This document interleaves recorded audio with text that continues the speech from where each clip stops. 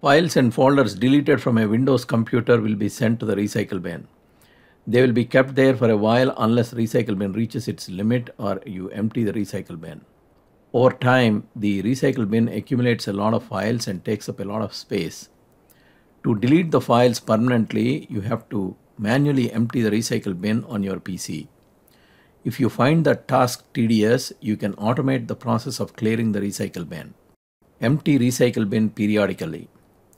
To automatically delete the files in recycle bin, use Windows Storage Sense feature. This feature helps clear various files on your PC, including downloaded and deleted files. Click on Start and click on Settings. Alternatively, right-click on the Start button and select Settings in the pop-up menu, or press Windows plus I keys to open Settings. In the System tab, click on Storage. In the Storage Management section, click on Storage Sense. The Storage Sense page has an option called Automatic User Content Cleanup.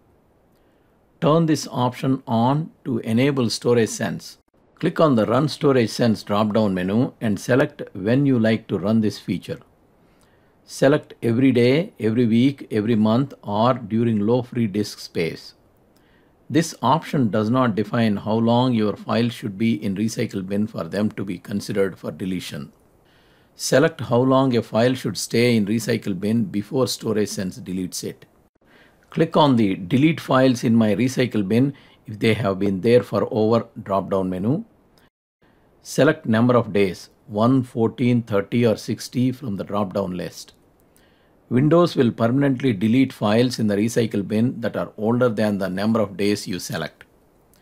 If you often recover files from the recycle bin, set the option to 60 days. Storage Sense affects other files on your PC like your downloaded files.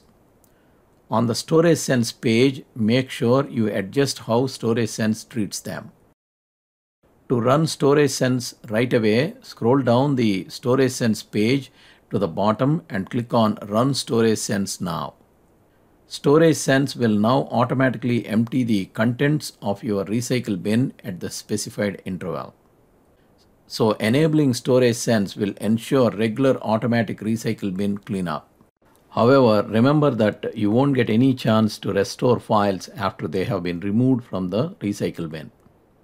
If you like this video, please subscribe to our channel.